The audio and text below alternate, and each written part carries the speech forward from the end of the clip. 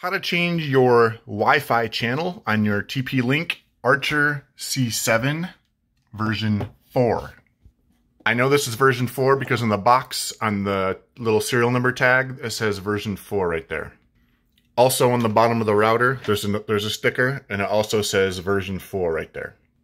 Go ahead and find a device to connect to the router. I'm going to use this laptop. You can also use a computer or a smartphone or a tablet or any device that you prefer to connect to your router.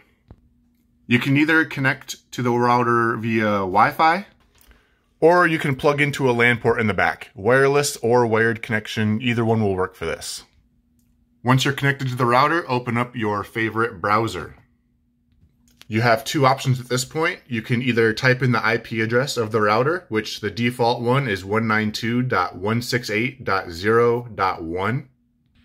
Or you can go to tplinkwifi.net. Now make sure you're connected to the router first, either a wired or a wireless connection. Make sure you're connected or else this won't work properly.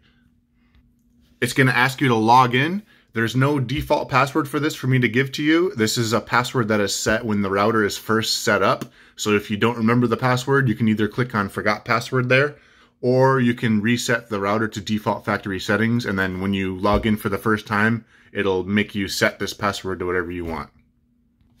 Once you're logged in, up on the top, you have three options: Quick Setup, Basic, and Advanced. You go to Advanced, and once that page loads, on the left side, you go to Wireless.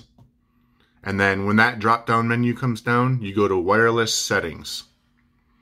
And now on this page, you'll see up top where it says Wireless Settings. If you go to the right, there's two options, one for 2.4 gigahertz and one for 5 gigahertz. You can click on either one of those to switch between the two bands, the two radios. And then on these pages, you'll see near the bottom, the second to the last option says channel. You can drop down that box and it'll let you choose the channel.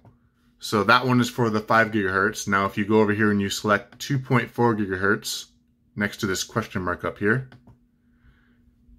it's going to let you change the channel. Same thing, same drop down box in the same place. You can go ahead and select the channel for that one. Then of course, when you're done, you can hit the save button to apply your changes. Thanks for watching. If that helped you out, please give me a like.